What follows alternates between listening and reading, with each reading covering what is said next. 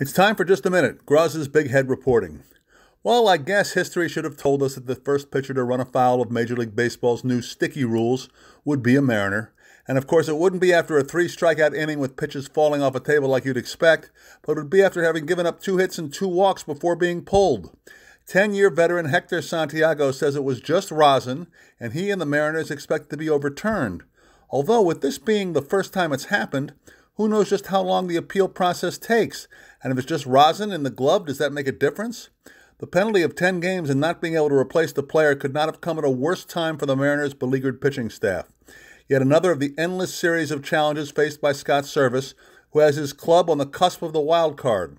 6 of your next 9 games are against teams you're chasing in the wild card, and if the Mariners can come out of it with a winning record despite being a pitcher down, well, it would be something special. Of course, it could be overturned, but judging by the Mariners' history and luck, do we really expect that that's what's going to happen? And that's just a minute. Groz's Big Head reporting.